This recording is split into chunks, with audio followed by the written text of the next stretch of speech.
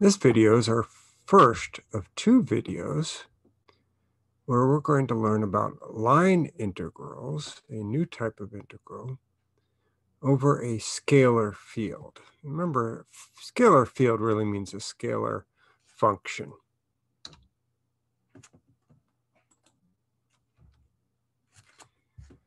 So we're going to start with a surface, and we're not interested in the entire surface. We're only interested in the part of the surface above a curve, C, which is in the xy plane.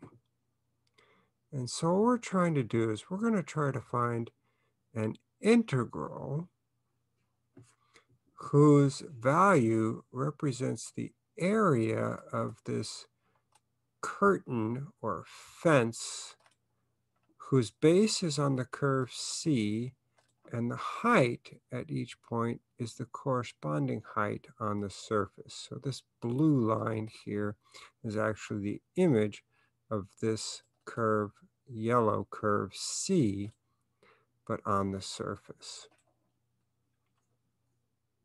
Well, how are we going to go about that? Well, we have to have a smooth curve, meaning that if we look at our vector representation, that the vector function is continuous for that curve, and the tangent vector is never the zero vector in our interval. So just like we did in Calculus 1, where we had an interval on the x-axis from a to b, here we have an interval for our parameter t that goes from a to b. We're going to break that up into n equal subintervals. And then in each subinterval, we'll choose a sample value. We're going to call on our curve here, p sub 1 will be the image of t sub 1. P sub 0 is the image of t sub 0, which is just going to be a, and so on. And now we have broken up our curve into n subcurves, or little arcs here. So from P0 to P1, P1 to P2, and so on. Now, if we look at the image of our sample value, that will give us a sample point on each one of these little subcurves. And just because the distance from T1 to T2 and from T0 to T1 is all the same length, delta T, that doesn't mean that each one of these little curves or arcs has the same length. They actually could have all different lengths, and so we'll have to put an index on there. Delta SI is going to be the length of the curve from P sub I minus 1 to P sub I. So that should give us all of the notation to be able to proceed like we did in Calc 1 and write a Riemann sum. And then we'll take the limit as n goes to infinity of that Riemann sum. So our line integral of the function f along the curve C with respect to arc length is defined to be, well, first of all, let's look at the notation. We still use the same integral sign. Instead of having bounds, we have a subscript with the letter for the curve, C, and then our integral is going to be using the differential ds, telling us that we're going to take the integral with respect to arc length. And so what did we do? Well, we took the length of each one of these little subcurves, that's the delta SI. We multiplied it by the function value of some sample point between the endpoints of the subcurve. That'll give us an estimate then. if we add up all n of those for that area that we're trying to calculate, and then as we take the limit as n goes to infinity, that will give us our best approximation. That's what we're going to call the line integral. Now, how are we going to evaluate this? Well, if we remember our arc length function, we just start at a fixed value a, and then we go to a variable as in our upper bound u. That told us that the differential ds is related to our parameter dt through this equation. That is just going to be radical of x prime squared plus y prime squared times dt. So to evaluate this integral, I could write everything in terms of t. So I'll replace, whenever I see x, I'll replace it with its corresponding parametric equation. Same thing for y. And then ds gets replaced by this expression for dt. And we can summarize that in vector form. Remember that this is actually the length of r prime of t times dt. And so we'll also use this notation where we say f of r of t, meaning that exactly what I said before, that we're going to replace x by its corresponding parametric equation and y by its corresponding parametric equation. Now, we know that different curves can have, the same curve can have many different parametric representations or parameterizations, but the value of the line integral with respect to arc length should be the same as long as you traverse the curve only once as t increases from A to B. So if I have an open curve, that means that I don't go to the end point, then turn around and start coming back again. Or if I had a closed curve, that means I would go around that closed curve only once. So again, we started off by saying, what does this line integral represent? Well, if the surface is above the xy plane, it tells us the area of this fence or curtain, which would look like more like a fence if I remove the surface from the picture. So let's do an example here. We're going to try to evaluate the line integral of 2 plus xy squared along the curve C, where C is the right semicircle, x equals 4 minus y squared. So that's a portion of x squared plus y squared equals 4. It is the right half of it, so the part that's in the first and the fourth quadrant. We'll use the standard parameterization for a circle. X is going to be 2 cosine t, 2 because that's the radius of the semicircle, and y is 2 sine t. And I want t to increase, so it's going to start down here where the angle is negative pi over 2 and increase up to pi over 2. So let's set up our integral. I need to know what the ds differential is in terms of t. Well, I'll replace x prime with the derivative of 2 cosine t, which would be negative 2 sine t. Replace y prime with the derivative of 2 sine t. That'll be 2 cosine t. Square both of those, and then take the square root.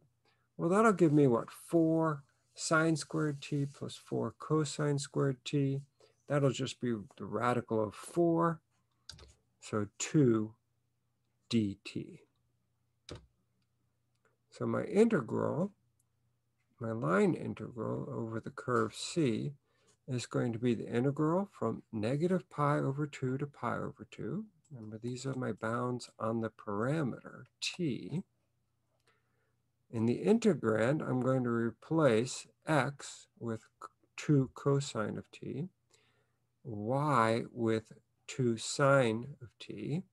So when I square that, I would get 2 cosine of t times 4 sine squared of t, or, as I've written, 8 cosine t sine squared t. And then ds we found to be 2 dt. So I'll pull that constant multiplier 2 out in front of the integral, and then let's evaluate it. The antiderivative of 2 is 2t. The antiderivative of sine squared t cosine t, I'll just use a u substitution. That would be 1/3 sine cubed of t multiplied times 8. And we'll evaluate that from -pi/2 to pi/2. And that works out to be 2 pi plus 32/3.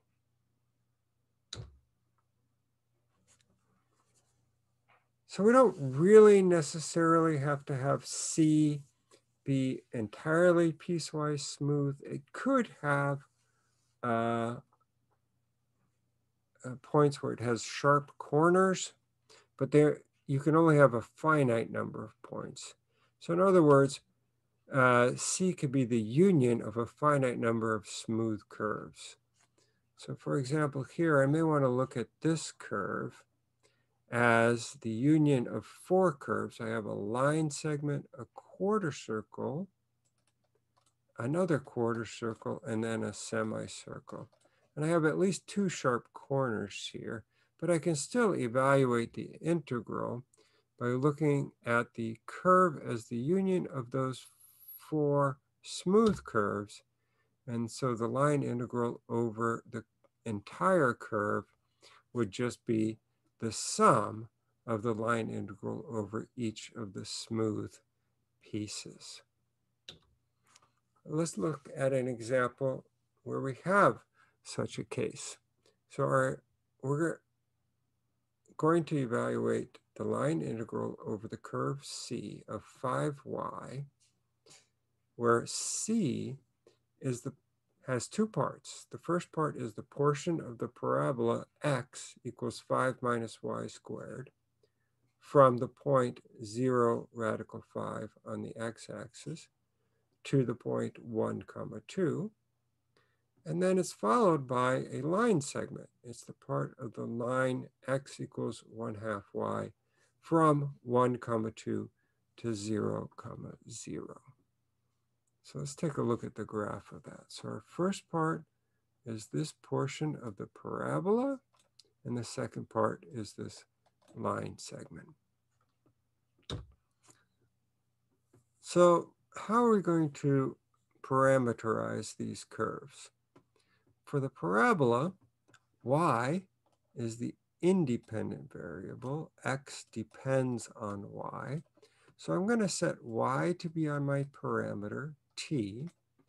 And then by just using this formula, that would tell me that x would be 5 minus t squared. I just replace y with t. Now my bounds on t have to be the bounds on y. I can look at the graph to help me. And I can see that the y values vary from 0 all the way to 2. For the line segment, I'll take advantage of the equation that we have here, and I'll say that, oh yeah, I'm going to have an independent variable of y, so y will be t again, and then x will be 1/2 t. And again, looking at the y values on this curve, they go from 0 to 2. Let's figure out what our ds will equal. I'll need the derivatives of each of those parametric equations, and then take the square root of the sum of the squares. That's multiplied times dt. I'll do the same thing with the line segment. I just get constant values for my derivatives of the parametric equations. Then take the square root of the sum of the squares, clean that up a little bit, and I'll wind up with 1/2 radical 5 dt. So how do I evaluate the integral? I'm going to break it up into two parts, one part for each of these smooth curves. So my bounds of integration are going to be 0 to 2. And in the first one, remember my integrand is 5y. And in each parametrization, I said that y equals t. So I'm going to have 5t then times ds, which is different for each integral. And so here I have radical 4t squared plus 1. I have a 5t on the outside. So I should be able to evaluate this with the u substitution, where in the second integral, it's just going to be a power rule. So let's make our u substitution. Also change the bounds to be in terms of u. So when t equals 0, u will equal 1. When t equals 2, u equals 17. And so I'll write the first integral now in terms of u. And I'll pull out all of these constants in front of the second integral. Take the antiderivative, and then we can evaluate those. And I can clean this up a little bit, maybe write it in one set of brackets. So we're going to look at more line integrals in the next video. And in particular, we can see that we don't have to take a line integral with respect to arc length. We can take it with respect to x or with respect to y. And we can also find line integrals of vector field, of scalar functions of 3 variables, where we would take the line integral over a space curve.